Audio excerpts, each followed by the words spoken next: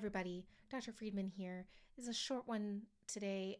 I'm under the weather this week, so I'm conducting classes on Zoom and then going right back to bed.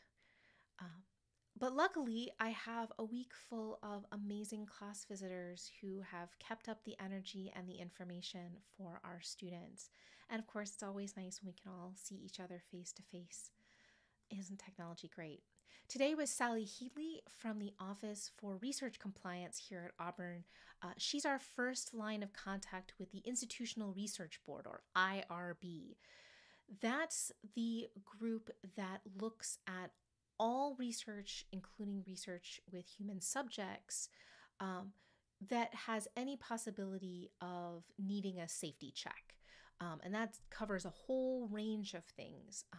We're at the lowest level because we are considered of minimal risk. Taking our survey, it poses you no more danger of harm mentally or physically than you would face walking down the street. And nevertheless, we will submit all of our recruiting information, the wording of the survey, and the list of all of the people involved, along with a couple of forms to be reviewed and signed off on before we disperse the survey. If you've ever done a survey online that's been approved by an IRB, you will have noticed the fact that before you start filling out the survey, there's a kind of explanation of what the study is doing, who the contact person is, what the research is for, what are the risks to you, if any, or you should if it says it's approved by an IRB. And so we're going to be doing that over the next couple of weeks.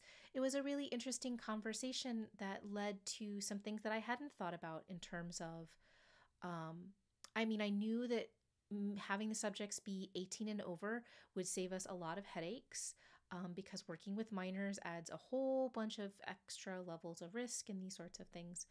But what I didn't realize was that if we ask for demographic information, then we have the possibility of screening out people who are underage who fill out our survey. And then we have to throw out their results.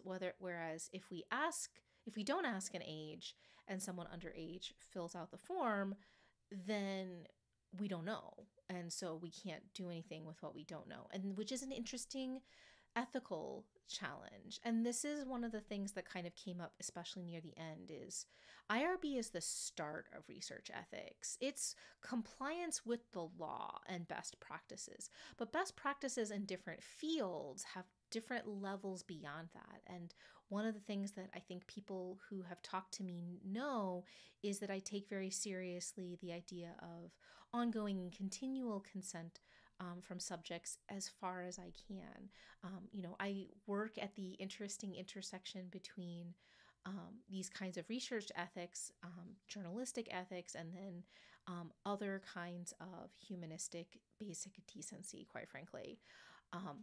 What I liked about having Sally come to class was the fact that no matter what college these students are in, the research that is being conducted in those departments and colleges is also overseen by her. She's seen it all from all of the colleges on campus, and in fact was able to talk about the ways in which the Institutional Review Board itself also has to represent different constituencies and ways of knowing in order to comply with the appropriate guidelines.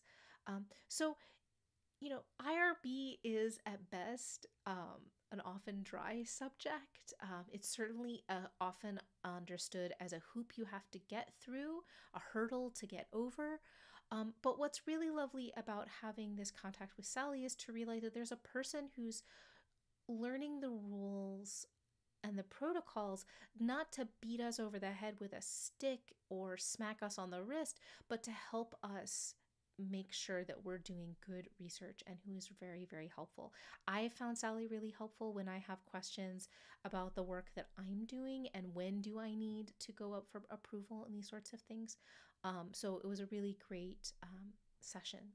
We're going to pair that with a talk with an actual practitioner of the study of actual play, my colleague Alex Chalk.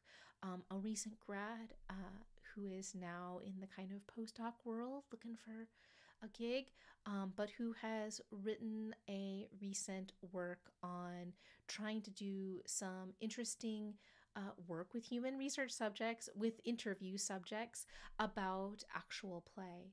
And what's been really lovely talking to Alex, kind of one on one, has been talking about this article just came out, and already, as is often the case with academics, there's already things that he thinks he'll do differently in terms of methodology next time.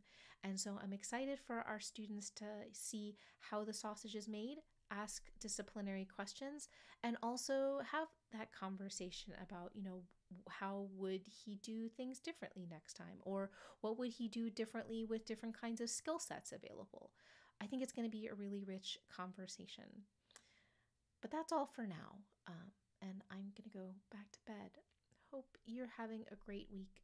This video is probably going to come out far after I'm recording it, but I thought I would record it while I'm got a little energy up and we could do the editing later. Thanks so much. As always, I am highly online on Twitter at FRIEDE if you have questions, or of course you can throw them in the comments below. Take care.